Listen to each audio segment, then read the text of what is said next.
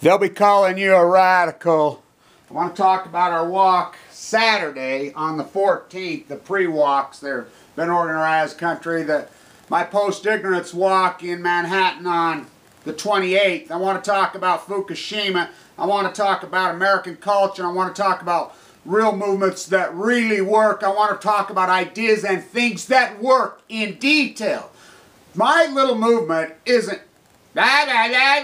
we hate all these, we hate Wall Street, we hate them, we hate them, we hate them, the Illuminati, we fucking hate them. We're not crutches. My movement is about education, about hard work, about the fucking journey. These things take work. Like everything in America has ever stood for, well, did, until it was hijacked 30 years ago. We've had regressive wages for 40 years. I will simply say this, these shirts that I made 3 years ago, my PhD, science fiction economics, .com bubble, housing bubble, hope bubble. Travel Fukushaima. Yeah, and I spelled that for a reason. So there. They're not made in a Bangladesh factory with blood all over their money. They're made in Manhattan. They're American made that, yeah, they cost a little bit more, but they last 10 times longer. They're nice. The garment that's why we're going there. Look, I love all you, but we hate Wall Street. Wall Street's what made America this freaking beacon, great, powerful, amazing place that it was. It's the people who hijacked Wall Street. Hedge funds have been around. Read East of Eden at the end when he freaking makes the score. Look. They weren't hedge funds. It was the hijacking, just like the hairsprayed CNBC. Oh, really? CNBC is evil. They are evil. CNN is evil. Think about CNN. If you don't think CNN is purely a propaganda machine for General Electric, they are talking about airing Pandora's Promise, the biggest piece of filth propaganda, piece of junk I ever fucking saw. Now, how CNN going to air a movie?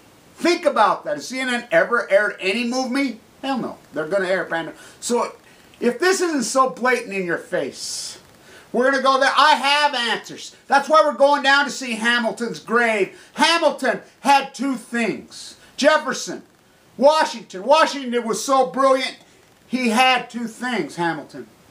He had logic and he had righteousness. Just like all the great leaders, just like John Kennedy did, just like Martin Luther did, just like Bobby did, as we grew up and they were all killed when we were young. Remember this. This is a fact. Read about Hamilton's son. Hamilton missed on purpose because he believed that life was a test. And he believed that that's what this was. And he believed that his soul was going to take the next place. So do I. You know, maybe I didn't believe it so much until I was in that AML leukemia unit fighting for my life. I know I have all these angels on my shoulder. I know I do. There's no doubt in my mind. These people that have passed, I've been with these young, beautiful people. As Fukushima reigns over us, what's more un-American, what's more un-opportunity, what strips down everything that we've founded this country for? We fought against the Queen, the return of King George. We fought against it. We fought against the exploitation of labor.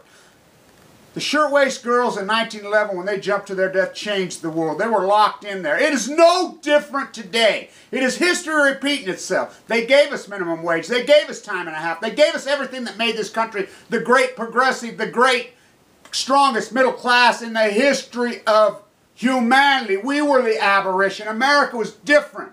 We weren't. This is the fight between enlightenment and slavery. And it's been a fight ebb and flow. The Civil War. We've always fought back. We've always had leaders fight back that's done it in a spiritual way. We have, look at our spiritual leaders now. Yeah, we have one, Megan Rice, and they're going to give her in the next day or two. She's probably going to get sentenced to life under the Unpatriot Act.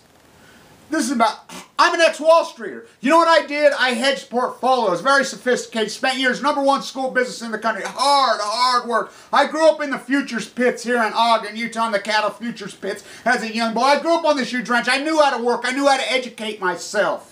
It's the hijacking of Wall Street, the deregging, computerized trades. I hedged portfolios for the Lung Association, for many associations. We did great work. We're gone. Everybody's gone. It's been hijacked by the freaking creep lying scum, just like the insurance industry. It's not, oh, derivatives are evil. No, it's the transparency of derivatives. The insurance industry. Is insurance industry evil? No, it's the people who kidnap the insurance industry that are evil. It's the same group of people. It's just like freaking the nuclear cabal. It's the same mentality. It's not Illuminati. Yeah, it's bloodlines through, they give it to you through nuclear flight. It's not the Illuminati. It's not these philosophies. This is the quintessential war between philosophies. The East India Company is the Walmart. And if we're not going to do this nationally, let's do it on state levels. Usury laws. Usury, buy here, pay here. It's slavery. Jesus Christ threw the money changers out of the temple. These guys understood this. The Coast Guard was the very first thing we did. Blocking terrorists? Yeah. Economic terrorists we were blocking. Cheap goods from China in 1776. That's right. To empower our populace. To give us not only good jobs, but it's more than the economics. Yeah, you put, okay, say we put a 25-35% tariff on all this exploited junk that comes in from China. Do you think there's these companies, because they're nothing Chinese about them, they're American companies who just went whoop, whoop, because they didn't want to protect our environment. They didn't want to pay fair wages as those girls jumped to their death. That's what it took then. It's those people. 30s, they're slaves, Foxconn. Apple is the problem. Apple is evil. Steve Chinese Jobs. Evil. Evil. The American populace, you go for it. You fall for these fucking wedge issues. Now the capitulation to this also is 3/11. You can't fight these social movements that, you know, get mad, beat a drum, freaking pull out your fucking gun. Bullshit! You have to fight these with knowledge. I want ex-Wall Streeters. This isn't fringe elephant movement of mine. This is contemporary American movement. People who have lost their jobs. People who are struggling. People that freaking family are eating pills and going to sleep and dying. Remember when Quaaludes in the 70s were killing people when we were teenagers in high school? What did the government do? They stepped in and banned them. Did they ban Oxycontin? Fuck no. Because this is all these free market fairy tales. Alan Greenspan, the Ayn Rander. Ayn Rand never was an economist. She never claimed to be an economist. She was a counterculture. She grew up in Russia. She was a counterculturist to her generation. She was a science fiction writer. How can you incorporate, this is how ignorant we are. We have Rand Paul. Wow. These are your people you follow. You have ignorant fucks like fucking Paul Ryan, who quotes her. She was an atheist, but she never claimed to be an economist. These are their simple tools. Tariffs. You know what that would do for the Treasury? You know how much money a day? We would be out of debt like that. We could build responsible jobs. Gee, them evil fuckers, CNBC, that fucking, you know, here's the quintessential CNBC all through the 90s. They all set up there. Aaron Burnett, who's on CNN now, it's her partner. He sat up there and he would laugh at anything. Anything. You know, fucking you fuckers say that fucking all this fucking obese food kills you, just shove it in his body, do everything. Oh, fuck, he scoffed, he scoffed. He stood up off that fucking chair one day and he was not very old and his heart blew up like a fucking nuclear bomb. They scoff. It's like you people that support nuclear energy. You think it's all funny because it can't. Oh, I'm fucking here to tell you it's going to fucking happen to you. Not gonna. It can't. It's not a matter of when or if, it's a matter of when. Okay, the marches that are going on the 14th, there's a bunch of pre-walks that are going around. In Eugene, Oregon, Lonnie Clark's organized. We're calling out these propaganda whores that work for the IAEA, like Kathleen Higley at Oregon State. So many different people, you know, as we organize. But the 28th in Manhattan, be very peaceful. We're not fighting police. We want the police on our side. The police aren't the ones who threw the tanks and the apparatus at them and empowered them.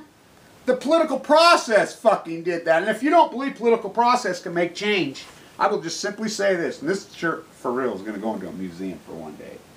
As that day, June 6th, as we hit the beach, I did all those videos, we're going to hit the beach. I have a whistleblower from inside the NRC. She says, Kevin, oh, they're watching all your videos. They're watching your whole group. Gene Stone made these.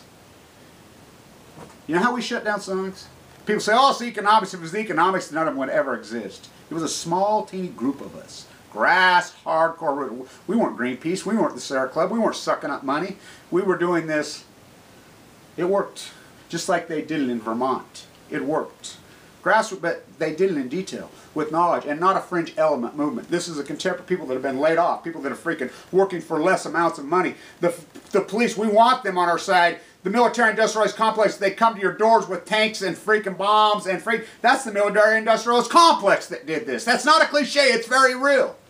We want ex-Wall Streeters. We want to take Wall Street back from these creeps in the freaking computerized trades. 95% of it's all computerized trade. It's corruption. It's corruption. What is the hallmark of a third world country? We're turned into a third world country, so we are. The poverty in this country is growing. The real unemployment rate in this country is 35%. If we didn't have food stamps, we would have soup lines. This is the 30s all over again. And the man who raised me, the New Deal, the economist of the New Deal, the economist who created the New Deal raised me. We're going to go back to those ideas. I want contemporary Americans. We want ex-Wall Streeters. We want police. We just don't want the hair-sprayed fakes. The Republican Party, the aggressive regressives. The Democrats, as I call them, the butterflies, want to insult the butterflies. Stay untuned.